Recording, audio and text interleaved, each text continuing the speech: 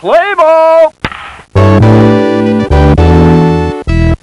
Baseball lives. You're kidding. They settled the strike? No. The next best thing, though, Sierra's Front Page Sports Baseball 94 is out, and it's the best baseball sim yet.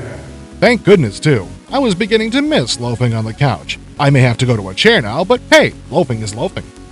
I'm very happy for you. Yeah, I've seen the new version too, and it certainly is impressive. Sierra's becoming the Microsoft of gaming.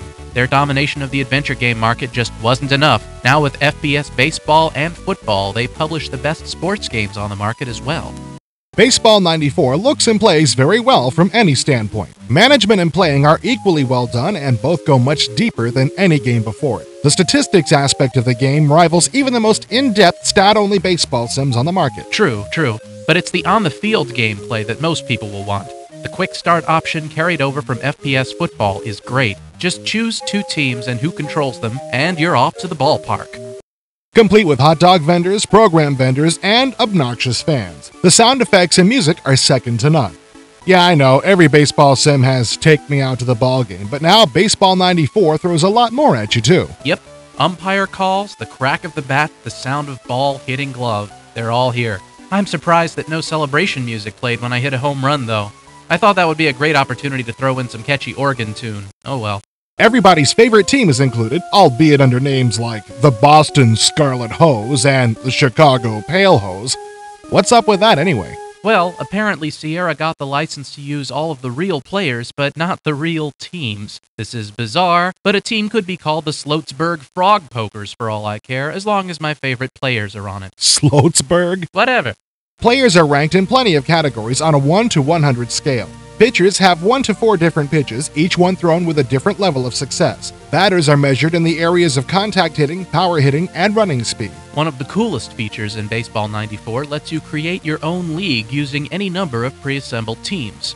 After choosing the teams, the game gives you the option to dump all of the team rosters into a new pool to draft from. This gives you the chance to mix up rosters randomly or by choice. I hope anyone who buys and plays Baseball 94 has a lot of time. I mean, league creation is slow, but it's nothing compared to the amount of time it takes to simulate your average 13-game day. Oh, come on. The front page sports games are supposed to be the most in-depth sims on the market. You can't expect it to just blaze through and assign random stats to games. The reason the simulated games take so long is that they're actually being played. Be thankful that you don't have to watch the whole thing in real time.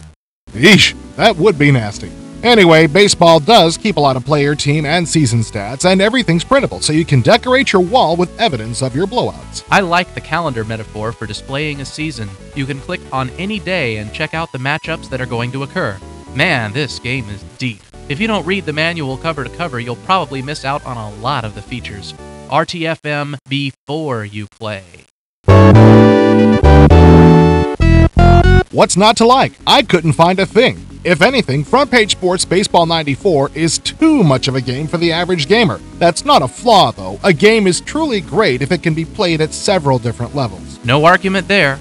Baseball 94 can be played and enjoyed by anyone, and even at its most rudimentary level, it's more fun than watching some overpaid jocks scratch themselves. Okay, let's not escalate this.